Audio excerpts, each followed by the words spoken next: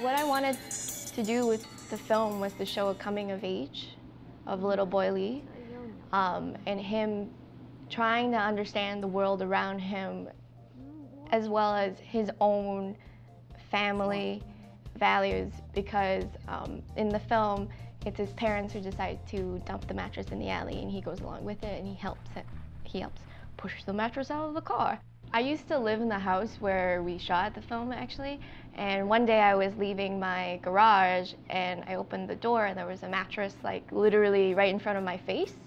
And I was really late for work, and so I just like kicked the mattress down and I walked out, and as soon as I turned around, my neighbor was right across the street, and she's like this really like sort of like cringy old Asian lady, and she was like, why did you dump the mattress in front of my thing? She was so mad at me.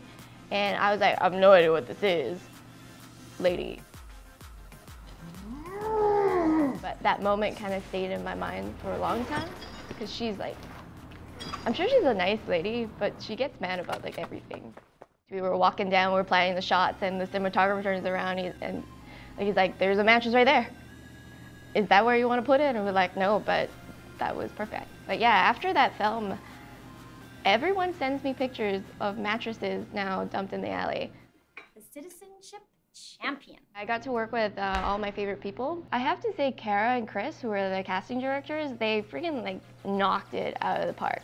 It was really hard for us at the beginning to find a little Asian boy to play the lead, and Sean came in and just like blew us away. He did this like super cute thing where I like changed his direction, and he just like went to a corner of the audition room and just kind of like huddled for a bit. It was like, okay, I'm ready. And like, he just killed it. It was great. Originally in the script, I had a lot of crazier stuff, like we were gonna blow up Strathcona. If I had a bigger budget, I would have blown up some stuff, but like, Quinn was like, you can